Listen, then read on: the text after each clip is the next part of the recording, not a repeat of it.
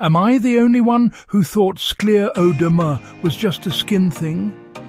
Think again. Here's what you need to know in under a minute. Scleroderma causes collagen to build up where it shouldn't. Quick, 3 signs to watch for. 1. Skin that feels tight, shiny or thicker, especially on fingers and face. 1. Raynaud, fingers turning white, blue, then red in cold or stress. 1. Shortness of breath or difficulty swallowing, a clue the lungs or esophagus might be involved. Now, 3 fast facts. 1. It's autoimmune. The body attacks itself and overproduces collagen. 1.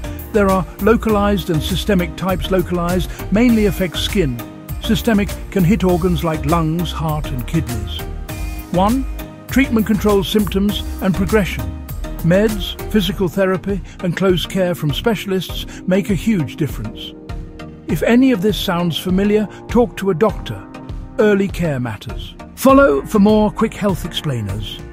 Like, comment and subscribe.